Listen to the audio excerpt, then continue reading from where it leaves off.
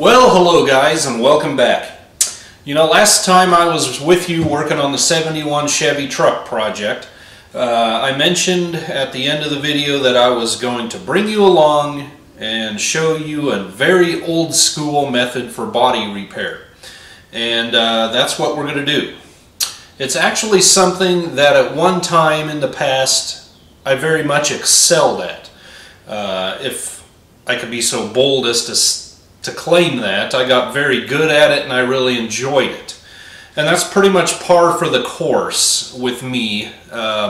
Things that I really enjoy and do well, nobody does anymore, so nobody cares. But anyway, what we're going to be doing is welding sheet metal, butt welding sheet metal with no filler rod with our oxyacetylene torch.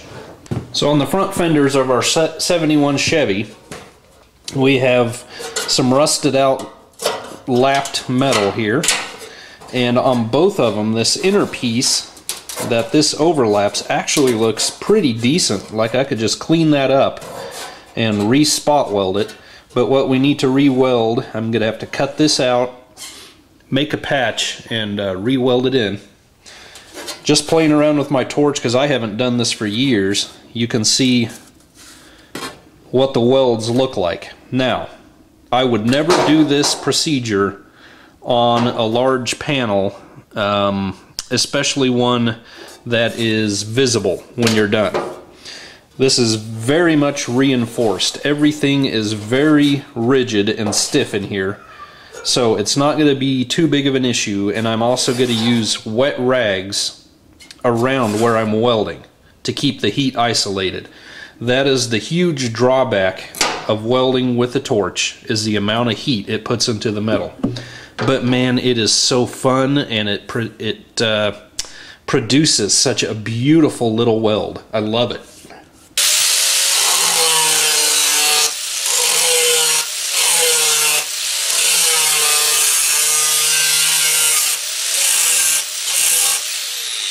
Now I know my clamps are pretty much right in the way, but you can pretty much tell how good of a joint I have going on here.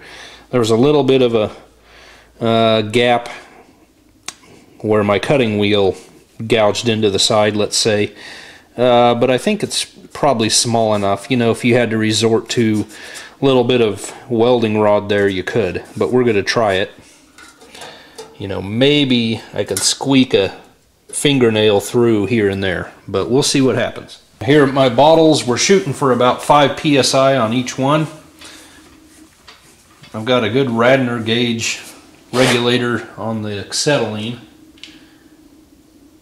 so I can really dial that in, and it looks like I'm about out.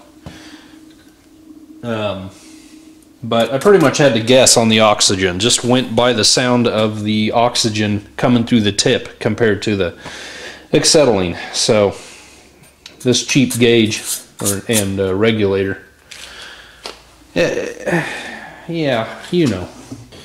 I'm set up with my smallest tip.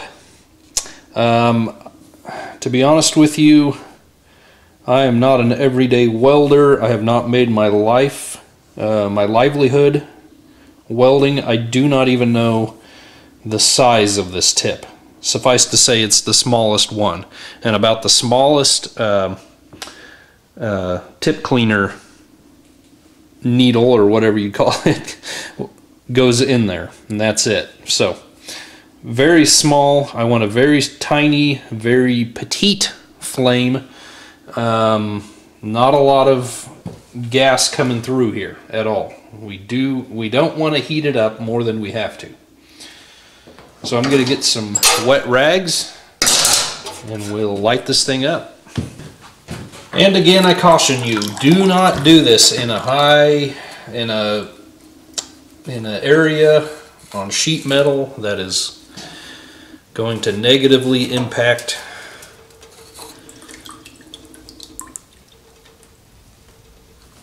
the straightness of the panels. This is high heat. You do not want to warp large, flat, or nicely curved sections of panel. This is much more supported down here. It's not going to get out of control, at least I hope not. Now I'm going to throw on some shaded lenses so I can see what's going on, and we'll do this.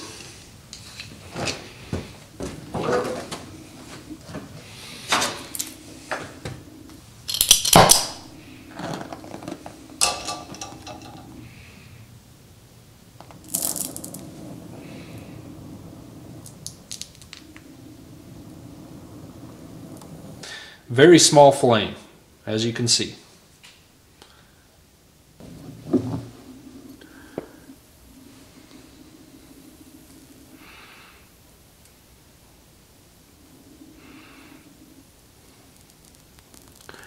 Okay, as soon as this material warms up, you're going to see a puddle form right there, and we're just going to walk that puddle.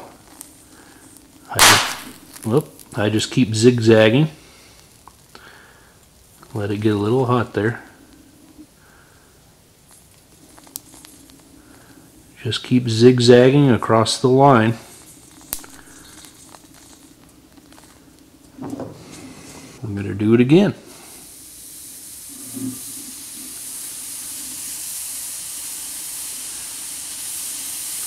What I'm looking for is both sides of the seam to heat up equal.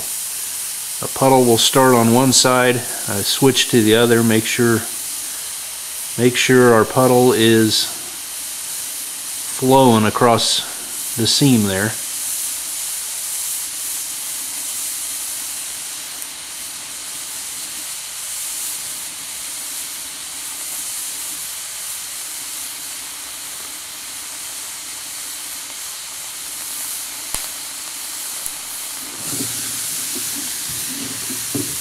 I mean, look at that beautiful weld. It's gorgeous. Better than the first one.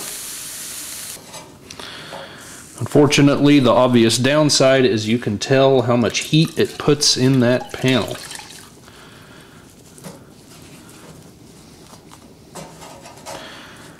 And I don't know what the old school dudes did, if they just put the heat to it and then expected to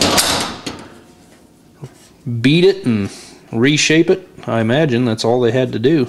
Here's this section. I don't know if you can see that or not. There's just that tiny little gap there, right to the right of the vice grip jaw that my flame is at. I'm going to turn this up just ever so slightly and see if we can push that a little better without popping.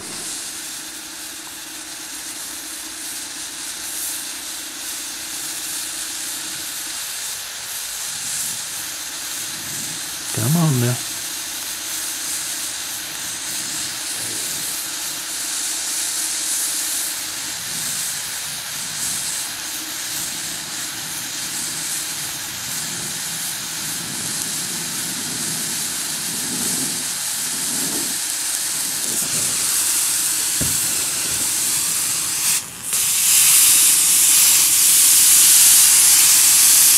You can see how practical it is.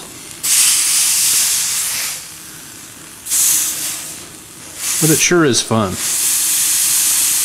if you're warped like me.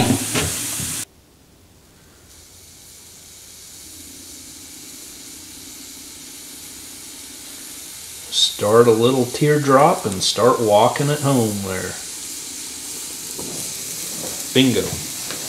Now the surrounding panel is pleasantly warm, is the best that could be said for it. Now I'm going to give this a couple spot welds to hold these two layers together again. I'll probably take my MIG and fix the slice on the bend down there on the bottom. But otherwise this repair is done.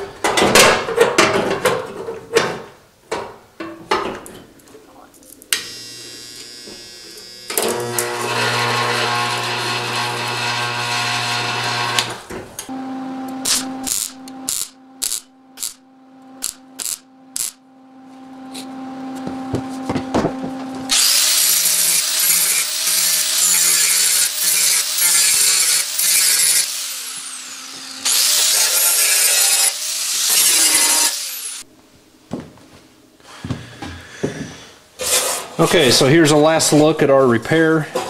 Certainly could have gotten my line a little straighter, but you know how it is. You got a bright flame in your eyes, you can't quite see the line as good as you'd like. Now this, I would say, here in this location where it's at, I could just hit it with the DA or media blast it, prime it, and forget about it. You know, there is no raised portion. I can feel the roughness of the weld below there, but there is no raised filler. So, and considering where this is, we have our radiator support coming here.